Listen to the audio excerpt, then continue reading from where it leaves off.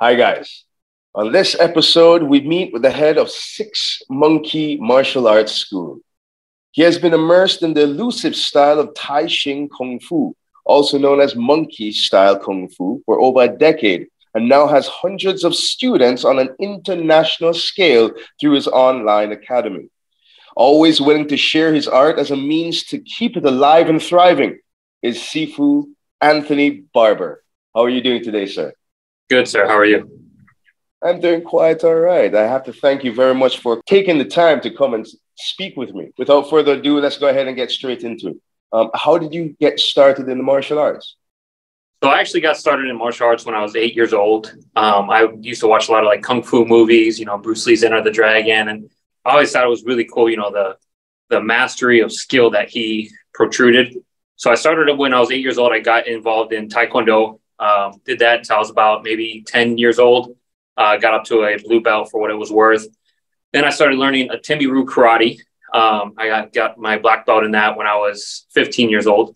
Then I kind of stopped, did some boxing, did different things. But then I met my Sifu Anthony, when I was 18 years old. Even though I'd been practicing martial arts for, majority of my life at that point, I was a very skinny individual. I was 145 pounds soaking wet. I can do a push-up to save my life.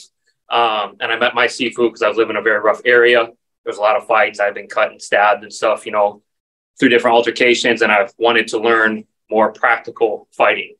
The Taekwondo and the boxing and my Muay Thai and things I've done before didn't quite work the way I wanted it to in real life application. So I met my Sifu in a library. And just only thing I knew about him was that he was some short little guy that was kicking everybody's butt and everyone's kind of afraid of him. So for the first year, he started training me. All we did was exercise. I didn't know what style I was learning. I didn't know really what his lineage was. I didn't know what lineage was at that point. Our very first workout was half a mile of walking lunges with squats at every light pole, just to start working on the monkey kung fu legs at that point. And it was miserable, for someone who had never worked out before. It was definitely one way to get interested into like a very hard and tough style of martial arts. I trained with him from 2010 until he passed in 2017. And I've been carrying the art on since 2014 when he granted me black sash and to be rank of Sifu. Since then, we've opened Six Monkey Martial Arts. It started in 2014 when I got my black sash and then really come to full fruition until about 2021 after COVID and everything. We wanted to expand our presence and really keep the art alive because there wasn't a lot of practical martial arts out there as far as like Kung Fu styles. I did a bunch of MMA fighting.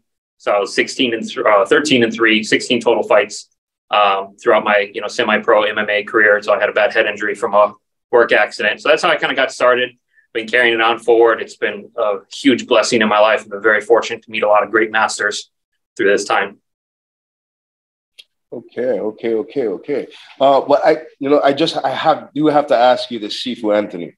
I have a friend of mine who actually does Tai Shing Pekquar, and you do Tai Shing. Is there any correlation between those two? There is. There's actually quite a big difference. So I do the way I was founded by a man named Sijo Kaozu, Sijo meaning founder. He created the system Tai Shing while in prison. He went to prison for killing 2 guards who were trying to recruit him into the military. And his friend, who was a leader of the Pekquar household, prevented him from getting a death sentence and got knocked down to an 8-year prison sentence. So while he was in prison, he had visions of Sun Wukong, or the Monkey King. Now, Kaozu was a grandmaster or master of the art form Tai Tong. It's kind of a dead art form. It's a low to the ground style that works on really low, hard striking and kicking, sweeps, really low ground to the ground techniques, but it's very strong and abrasive or aggressive style. When he came out of prison, his friend, Master Ken Kwai, Kwai, had passed away, and he had a son, Ken Tak Hoi, who was now the new leader of the family, of the Ken family Pekquar system or style. So in order to respect his friend who helped him through a very tough time and saved him from a death sentence, he decided to pass on his new art of Tai Shing meaning great sage or awakening through the void, to his friend's son, Ken Tak Hoi. Ken Tak Hoi now had a very important lineage duty because he now had a dual lineage. He had a lineage of Pekquar and he had a lineage of Tai Shing. So he decided to combine the arts, make them Tai Shing Pek War. And the way that he would do it is he would teach you the 110 Pek War fist forms, empty hand forms, and then the Pek War weapon, sword, and straight sword and broadsword forms. Then he would teach you the Tai Shing. And that eventually kind of evolved to kind of combining the two into kind of a whole new system, where the system that I teach, Tai Shing, is original as per the founder, as Ken Tai originally started teaching it. Your lineage is before Ken Tai took over. This is before he combined the two. Correct. It's still under him. My Qigong Chao Sing Fun learned from Ken Tai, but it was before he had combined everything together and to make Tai Shing Pek War.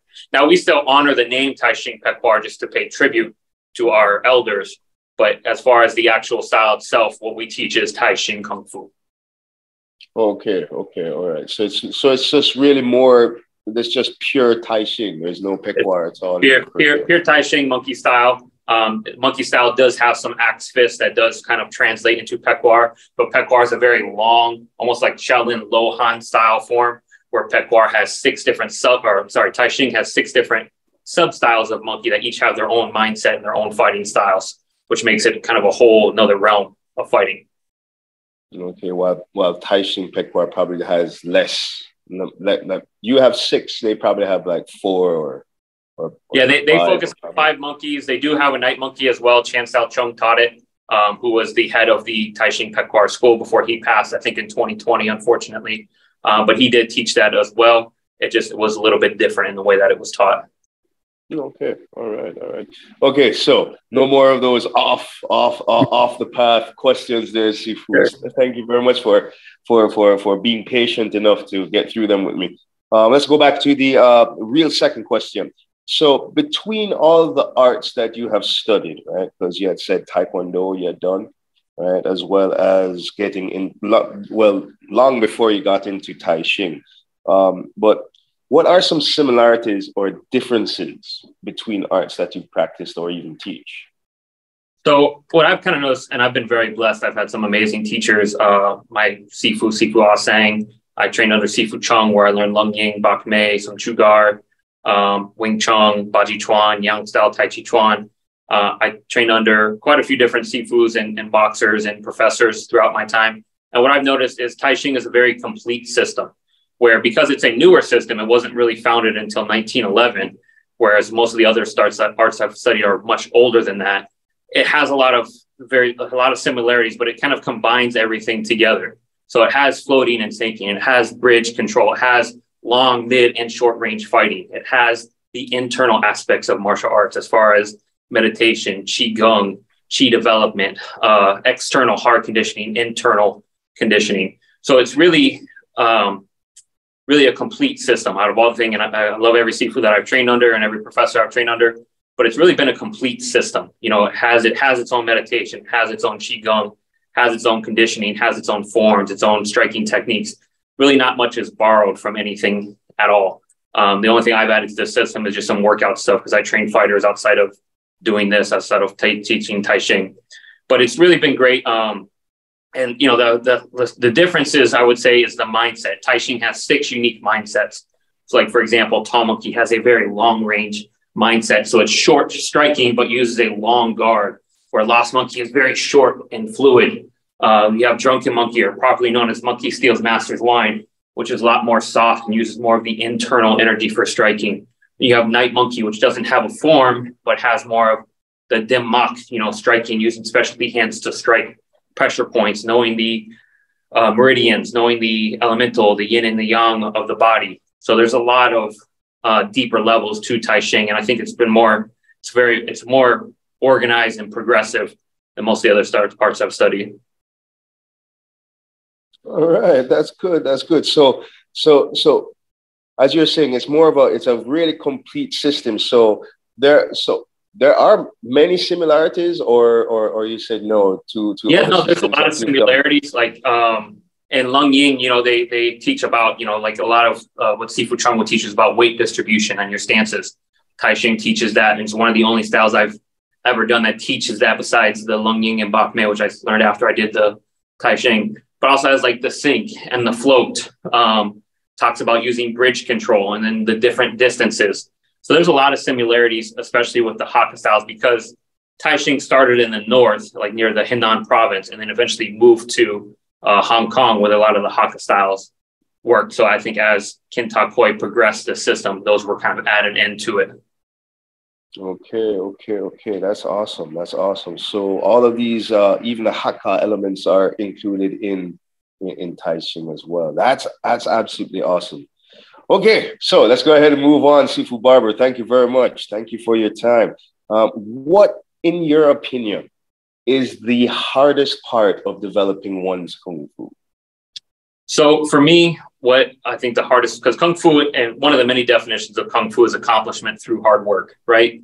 And I think the hard work is one thing, doing the hard style training, but doing the same technique over and over and over and always refining it, even when you've reached that black sash level. You know, I can sit here and do Jing Choi 10,000 times and still find a flaw in myself doing it in the mirror. What can I perfect? Kind of taking it to that next level. I think that's the hardest part of Kung Fu, because people get bored. They always want to learn the next thing. They always want to learn the secret to Kung Fu, but there really is no secret to Kung Fu. It's doing that hard work, that repetition, doing everything over and over and over again until you finally can master it, and then continuing trying to master what you've already mastered and being able to teach it and share it and expand on that knowledge, because teaching is to learn twice. You know, when I teach things, I'm always learning, okay, well, if I explain it this way, that makes more sense than explaining it in a different way. So let's get on to that next question then, right? If you could teach the new generation just one thing, whether it be technique or philosophy, what would it be? That's a hard one. I think if I had to teach a philosophy, it would be Kung Fu. It would be accomplishment through hard work, because you can't really teach discipline. In my opinion, I can't teach anybody to be disciplined. I can show you the effects of what discipline looks like. I can show you coming to the gym every day and lifting and doing the forms and doing sparring and doing all these things that you need to do to be successful. But you never really learn that discipline from me. You just see what it looks like, what that has come from. So if I could teach a philosophy to anyone, I would teach them Kung Fu, the hard work, the accomplishment that you get through the hard work. That's what I would like to teach them. If I had to teach a technique, I would teach monkey hands. Monkey hands is a reactive training where you punch, I step back, I block, I counter, and then we just kind of have a simulation of sparring and fighting where we're doing distance control, reactivity, and then just reaction speed. So that's probably my favorite technique if I could teach anyone. There's a form of sensitivity in that drill as well, no? Yeah, there's sensitivity, there's reaction, there's distance control, there's timing a block, timing a strike, changing the pace with your partner. It's probably my favorite drill. And when I used to fight, it was the drill I would always do right before my fights. I did it all the time anyways, but just to kind of work on, punch comes in, pop, pop, pop, come down low, right? Being able to change those levels, having all those angles, levels, distances that I can kind of play with, and learning how they work with an actual human being is a great thing to learn. Okay, all right, no problem. So I love both those answers for philosophy as well as technique. Now, I'm sorry to go off the beaten path one more time. That's right? Okay.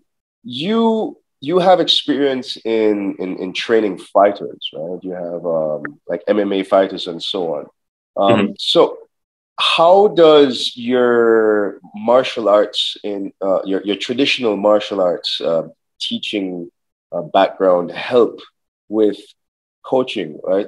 Is it like two completely different worlds, or has it been able to support the other? That's a really good question, because they really intertwine more than you would think they would. And I'll say this, the guys that I train, and they're jiu-jitsu guys that do BJJ competitions, they're MMA guys that are trying to work their way up to the big leagues. They're your boxers. I train a whole variety of different fighters here at the gym. But everyone I deal with is very open-minded. To be a good fighter, you have to be open-minded. And having the traditional background of Kung Fu and knowing, that discipline, that hard work, it works very well with these fighters, because Kung Fu doesn't just become for one style or one system. It's for everybody. And it's for everybody because we all get to experience what that hard work is going to accomplish as long as we apply ourselves. The best fighters are always the most open-minded ones. There are some that I'll even teach some monkey kung fu techniques, some Tai Shing techniques, because they want that slight advantage over their opponent because it's not something you would expect, or it's not something that they would traditionally train in their perspective styles or systems. So I think it entwines really, really well because the traditional teachings of, hey, we're going to keep doing this repetition over and over and over until you become proficient at it, Kung Fu, works really well with fighters. Right. That's awesome. That's awesome. That's a very good answer. So, sorry to go off the path right there, sir. So let's go ahead and take it to that last question. Someone wants to get in contact with you, Sifu. How do they do that? Six Monkey Martial Arts at iCloud.com, or you can check out our website, sixmonkeymartialarts.com, or you can even check out our uniform website, monkeykungfuuniforms.com. That's the best way to reach me.